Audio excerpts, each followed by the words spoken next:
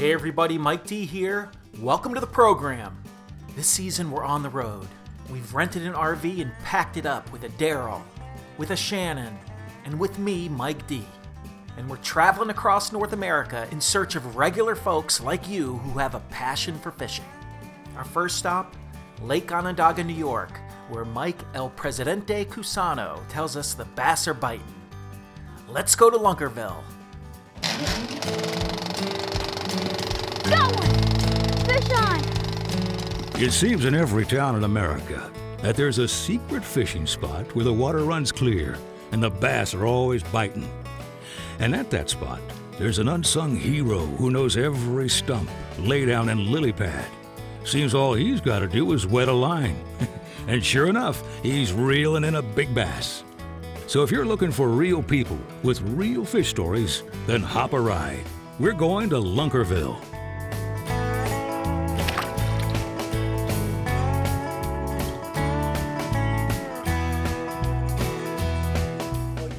To be the president of the New York Bass Chapter Federation. Correct, absolutely. And even though you're not president anymore, we still call you El Presidente because that's just the way it works. You know, you don't call Bill Clinton Bill Clinton. Nice. You call him President Clinton. I feel so regal. You are regal, man. I feel like we're going on a parade or something being back here. Like, do you have some candy I can throw out to people? You kind of are going on a parade. We have lights on the lake from Onondaga Lake. They put this on, it's 3.5 miles of Christmas lights. Really? People will drive through with their cars, they'll have the lights, they got music playing on the radio that you can tune into. Yeah, it's a big deal. That is so cool. Ooh, it's an overcast day, Mike. In October, it's kind of warm. It's unseasonably warm. We're about 10 degrees warmer than we should be. I'd like it a little bit cooler so the fish would be more traditional areas, but we'll be all right. We're gonna search for them, use some chatterbaits, spinnerbaits, topwater to cover some water, and then when we find them, we'll slow down. Okay, we got to find them first. Yes. Let's find them. All right.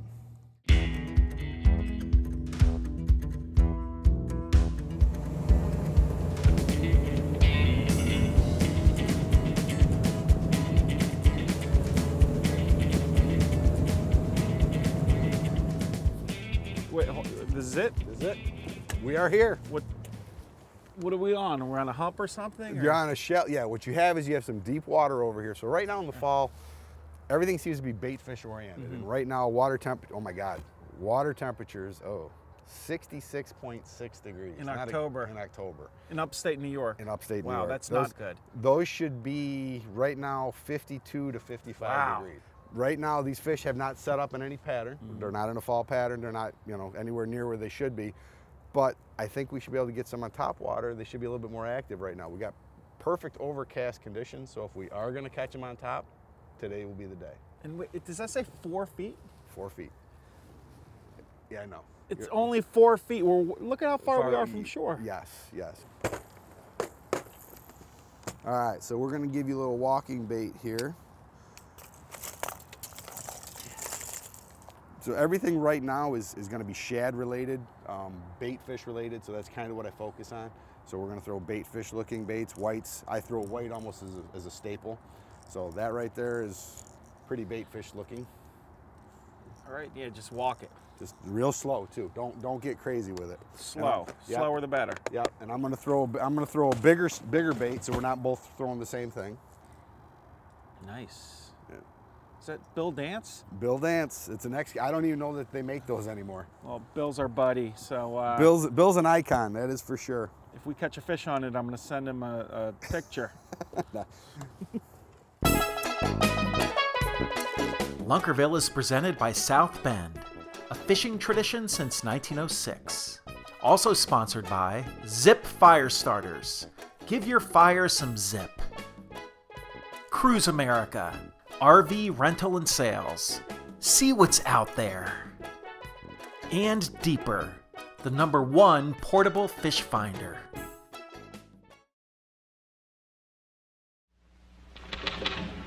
I bought the fresh stick, just as you told me.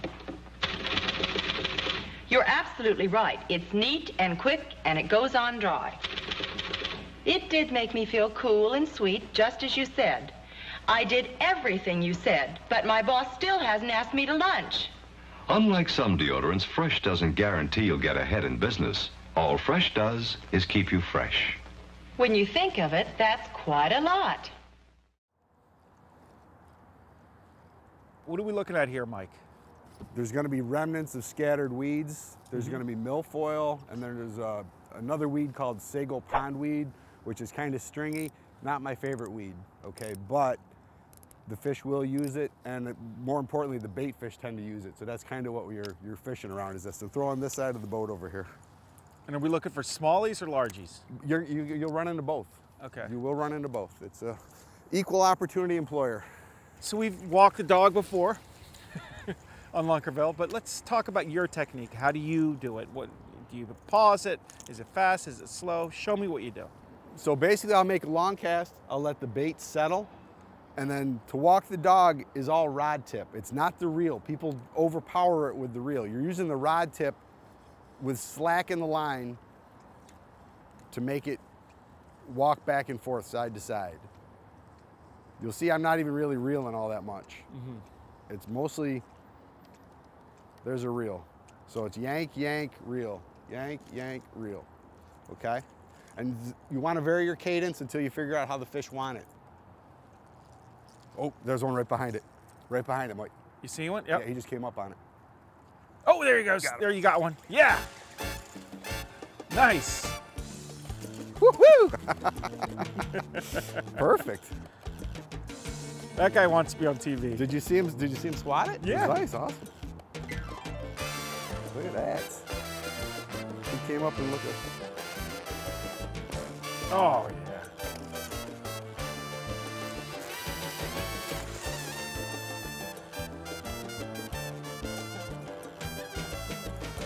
Beautiful.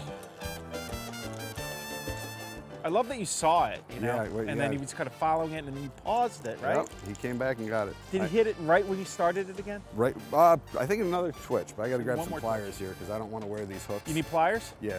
Thank you, sir. All right.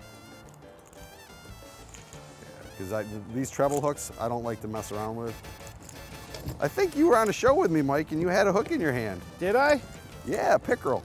Oh, but I got it out. It wasn't like surgical. No, but you stuck it, sucks, yeah. And then the pickerel took it out for you. Mike, you're involved in this lake somehow? Yes, I'm the chairman of the Onondaga County Fisheries Advisory Board. I've been doing that for about 8 years now. So we do a lot of issues that are important to the lake. We talk about fishing access and ways that we can help improve the fisheries for all the anglers. It's fun. It's fun. You're chairman of the board and El Presidente. Yes. Man. Yes. He's a very important person. Very important. So if you notice, Mike, out here is 14 feet of water. Then we're going to come right up to this little shelf of about anywhere to 4 to 5 feet of water. The fish are still here. Obviously, they didn't go anywhere. You seeing them on the graph? No. When you're in shallow water like this, you don't really see. People get confused. Okay. From a graph perspective, they say, "Oh, you got a fish finder. It's cheating." Well, not really, because when you're only in 4 feet of water, it shoots in a cone down. Well, that cone in 4 feet of water is only about that big. So the fish would literally have to be in that cone for it to show up. Fascinating. So every 10 feet of water, you get a 3-foot diameter cone.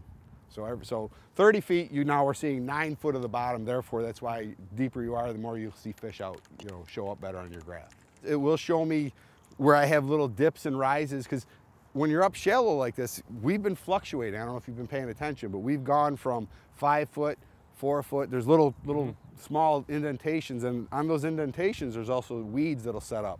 So those fish are kind of using those like little road maps. Another, oh, there he is, right there. Baby, come on up. Oh yeah, come on up, baby. Nope, digging.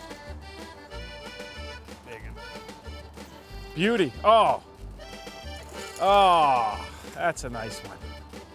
That is a nice one. That's Nice, a very nice fish. It's a beautiful fish. Oh yeah.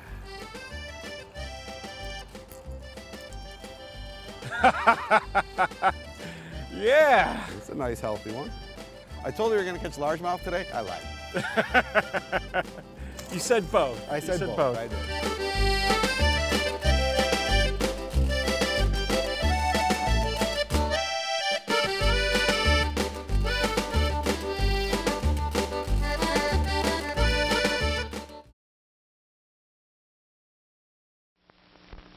Univac, the giant electronic brain made only by Remington Rand, takes business statistics from magnetic tape, letters, numbers, and punctuation marks, processing them through its electronic circuits at phenomenal speeds.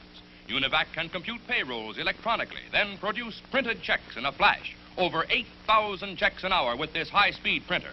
Univac leads the field of electronic computing. If you can get people out that have never gone fishing before and you can get them on a topwater bite, they're going to be hooked for the rest of their lives. Exactly. You know? And that's how I got hooked. I hadn't fished since I was a kid, and I went fishing and caught a smallmouth bass on a topwater popper in the middle of the day. And I was like, oh my God. Not only is it an artificial lure, but on topwater, seeing him explode, I was hooked. Oh, there he is, right there. That's the same guy. No, that might be a largie. It's a largemouth. Ooh. I think it's a largemouth. Yeah, little largemouth. Perfect TV fish. Come here, buddy. Beautiful.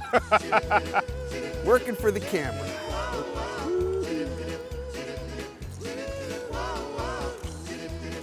Oh, yeah. Okay, so you found a little honey hole over there. Well, this whole area is a honey hole. I mean, this is the thing. When you get into the fall, they got to eat, okay? Now, granted, these fish don't even know it's fall yet because you got 66-degree water temperature, but, you know, that's good. Oh, yeah. I'm fishing it pretty slow. I'm not working really. Really slow. I'm just trying to just mimic kind what just you're doing. yeah. but- See, I mean, I'm not cranking it along. They're just kind of just coming up behind it. So this whole little area is a big flat, and then, like I said, you got this drop off through here. So these fish are going to roam up and down here depending on where the bait goes. So there's little schools of bait that'll just kind of mill around, and hopefully, if the sun peeks out a little bit, you'll be able to see some of those little schools of bait come through. Why is this such a popular design for topwater lures? Well, how this works, Mike, is really, it's the style of the bait. It's kind of like a cigar, and most of the walking style baits, they all have that similar type shape, okay?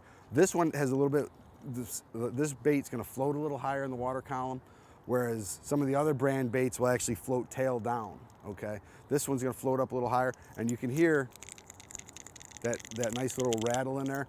I think what's different is some of them have more BBs. This one has a little bit larger rattle that makes kind of that little back and forth knocking sound. I'm gonna just throw right over here and catch one. I'm throwing over too. Oh, okay. Oh yeah, this is it, Mike. You ready? Come Okay. on. There's one right there. Oh yeah. That's a good one. This is a good one right here, Mike.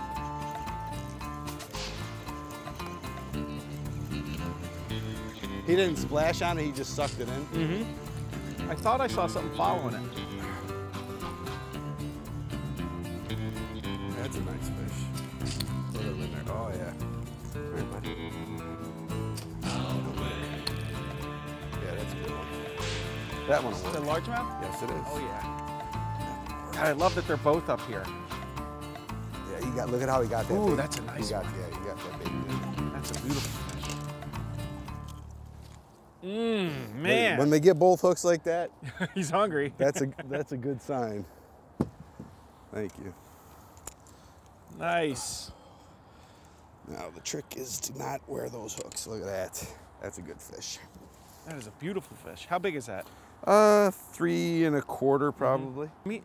Geez, what was that? Well, dude, I don't know. We just saw 1, 2, 3 fish come up. You know, you are allowed to catch just one. I know. Come on, man. I don't want to lose a topwater bite. Snowflake, it's not fair. You should always be out fishing me. Something would be very wrong if I was out fishing you. Actually, I think the first time I took you out, though, I was I had a nice run. You had a nice little run there. And I caught that bowfin. Bowfin, yes. Yeah. It was a Senko bite, so you were in your glory. You're like, yeah. I was in my groove, man. There's one right there. Got another one.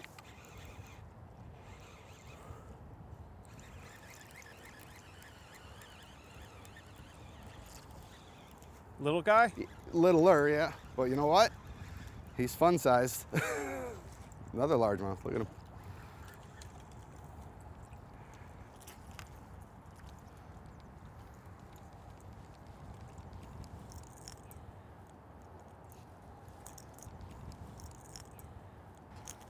Mike, you can start catching fish anytime. You know what? Let me get one of those lures. No. Sorry to Bill Dance. So I mean, I know it's not just the lure. No, we love Bill. It's Come not your on, fault. that's not my right. fault. I take full responsibility. Speaking of Bill Dance, we caught up with him recently where he shared the story of his first fish. What really kick-started my career was a fishing trip when I caught my very first bass. And I remember I had 75 cents in my pocket. And I went down to the hardware store that sold sporting goods, and I bought my first fishing lure. It was an Arbogast jitterbug. Oh, yeah. And that plug is still made today. And I walked down on a point about 50 yards through some bushes. And I was standing on the point, and I looked out, and I couldn't believe what I saw. I saw two bass swimming along together. One about 1.5 pounds and one about 2 pounds. And I thought, good night, the water was crystal clear. And I got so excited, my heart was pounding. And I took the rod and I started making several false casts with it. And I made a pretty accurate cast. And I missed the target by about 20 feet. But I turned the handle and started moving the bait. And the you remember the sound of jitterbug, you know, and both fish turned. Well, I knew they heard the sound of that bait. It reinforced what Granddaddy had talked about. Fish can hear sound. And they were at least 20 feet away. They started moving in the direction of the bait. And I stopped the bait. Well, they stopped. And I started moving the bait again. Well, they moved within about 6 feet of the bait. I stopped the bait. They stopped. I started the bait. Well, this 2-pounder made a dash to the bait. Just about the time it got to the bait, I stopped it. He stopped. And I mean, it was the most impressive thing I'd ever seen in my life. I was about 7 years old. And to witness this, it was an experience. I mean, the biggest experience I'd ever seen. And I engaged, started reeling again, and the fish just made a hard turn and just exploded on the bait. Just a shower of water just came blowing out of the water. And I mean, my eyes wide open, my heart pounding. I mean, I couldn't even hear the gurgle of the bait because my heart was pounding so much. And I just reared back and set the hook. And I started reeling. And I reeled about 10 turns, and I couldn't stand it. I just took the rod, threw it over my head, and reached up and grabbed the line. And I just started well roping the fish. I mean, I just couldn't believe what I had seen. Have you ever wondered why everyone on the show looks just like you? And your friends? And your kids? Because they are. For over 14 years, Lunkerville has been the TV program that features real people with real fish stories. And you can be on the show too. All you need is a passion for fishing. We'll come to your town, fish on your honey hole, and you'll be the star of your own episode of the show. So join our Facebook page, interact with other folks over there, and we just may be featuring you next. Don't you go anywhere. Lunkerville will be right back.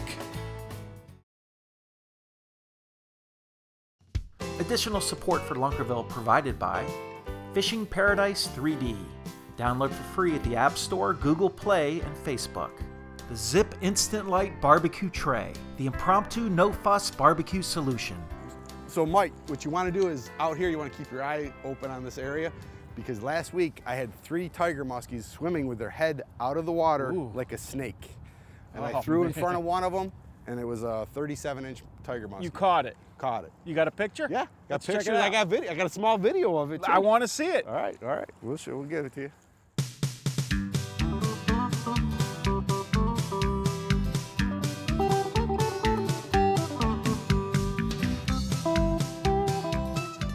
It's overcast.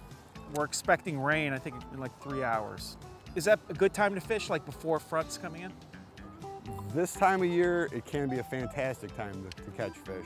Gets them fired up, the barometric pressure there. We're right now on a low pressure, and I think if you look around, it's nice, stable. This is a stable low pressure. You don't have the high winds, you don't have, so we're not dealing with the high winds right now. Once it picks up a little bit, it might be a little bit more challenging. But right now, this is the time we should be catching fish. Okay. I'm real comfortable with this time. You can't say we should be catching fish, because you're catching fish. But we are not.